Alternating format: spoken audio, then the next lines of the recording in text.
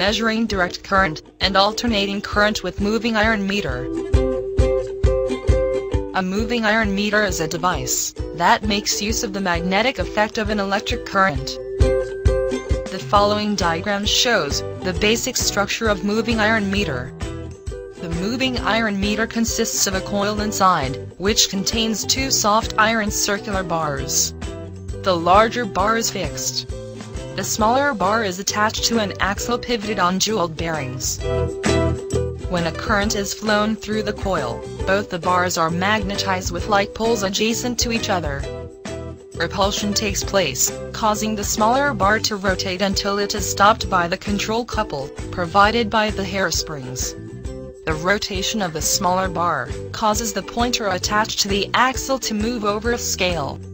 The larger the current, the greater the repulsion, and subsequent movement of the pointer. The scale of moving iron meter is non-linear, that is, the scale is not evenly divided. This is because the force of repulsion between the irons is not directly proportional to the current flowing through the coil. The advantage of the moving iron meter is that it can measure both direct current and alternating current.